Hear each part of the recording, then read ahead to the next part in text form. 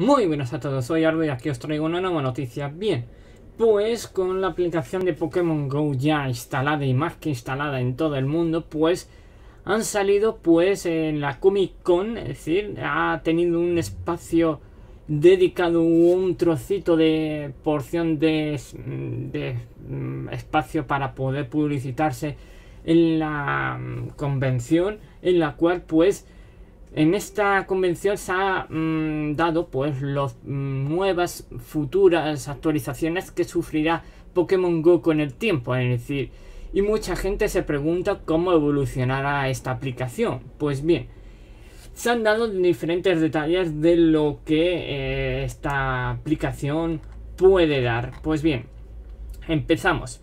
Para empezar, bueno, esto es una noticia que ya se reveló el otro día. Se revelaron el aspecto de los tres líderes de las tres facciones, es decir, las imágenes de ellos, ya que en el juego cuando se lanzó solo se mostraron sus siluetas, ya que no lograron terminarlos a tiempo y lanzaron de momento sus siluetas. Y el otro día se revelaron pues la imagen de los tres líderes, tanto del gremio azul, amarillo y rojo, es decir, por lo tanto ahí están. Y bien, seguimos, en el cual la segunda mejora sería: se irán añadiendo con el tiempo los Pokémon de las siguientes generaciones. Es decir, ¿qué quiere decir? Pues que de las 7 generaciones o 6 y media que hay, es decir, de los 720 Pokémon que hay, se irán añadiendo unos pocos, es decir, ya que se han introducido la primera generación 144, es decir, ya que los restantes de la primera generación está a la espera de que Nintendo o Pokémon Company decida cómo repartirlos. Pero los Pokémon de Yoto, Hoenn, Sinnoh, Unova, Kalos y los nuevos de la región de Alola se irán añadiendo mediante los meses y mediante los años. Es decir, ¿qué quiere decir? Que para ver todos los Pokémon en la aplicación podemos esperar unos 2 años o 2 años y medio para que se instale. Es decir, no obstante, se irán añadiendo de orden cronológico. Es decir, los siguientes nuevos Pokémon que meterán serán los de Yoto, que seguramente los meterán para el año que viene, y los de Hoenn y los de Sinnoh. Es decir, por lo tanto, se han confirmado que estarán. Es decir, habrá más funciones para los gimnasios y poképaradas. ¿Qué quiere decir? Que seguramente cuando vayamos a una poképarada o un gimnasio, no solo será para poder obtener objetos y para poder luchar, seguramente habrá más funciones que nos hagan ir a ellas y poder disfrutarlas aún más. Es decir, en el siguiente dato es personalización de poképaradas. No se sabe, seguramente pues podamos personalizar nuestras poképaradas para nosotros mismos. Pues por ejemplo, si la poképarada está en un sitio que compramos todos los días, pues podemos poner mi establecimiento preferido. Es decir, entonces tu poképarada es mi establecimiento y tú vas a cogerla.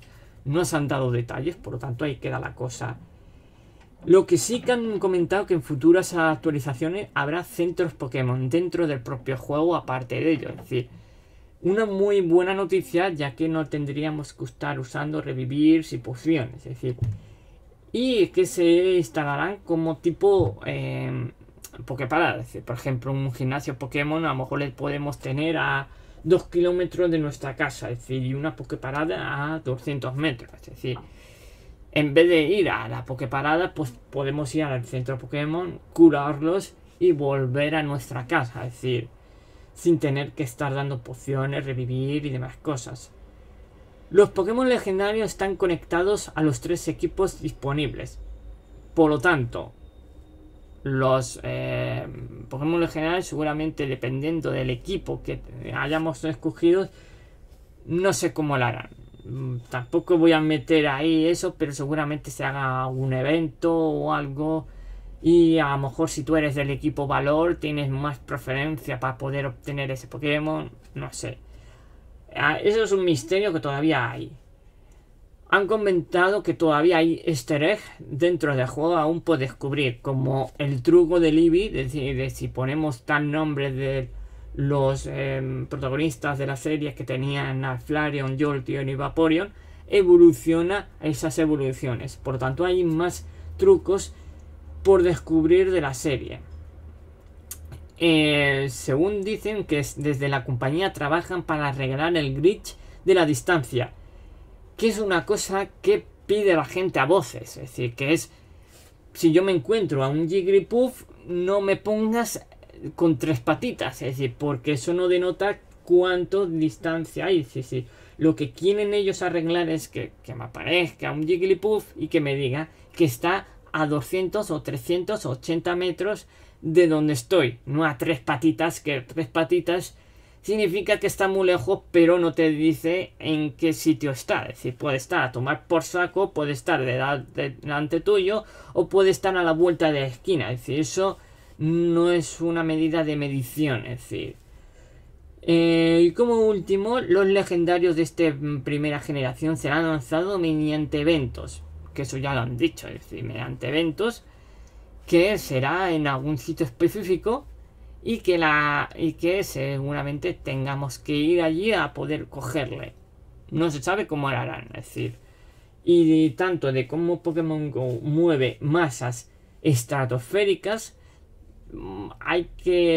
tendrán que verlo muy bien, es decir, porque tú imagínate, es decir, dicen que si ya se formó la de Dios cuando dijeron que había un Mewtwo de mentira en una plaza de Japón y acudieron millones de personas, tú imagínate cuando sea un evento oficial en un sitio de que decir hay un Mewtwo y la cantidad de gente que puede ir, es decir, por lo tanto, a ver, eso tienen que pensarlo muy bien, es decir, porque no es lo mismo un evento wifi, es decir, que puedas ir a una tienda a poder obtener tu Pokémon especial y descargártelo, a un evento presencial con millones de personas y luego otro caso es que dándole la seguridad, es decir, de ir a ese evento, es decir, porque luego tienes que, todo ello se aprovecha la gente de rateros, de problemas de que pueden surgir y demás cosas.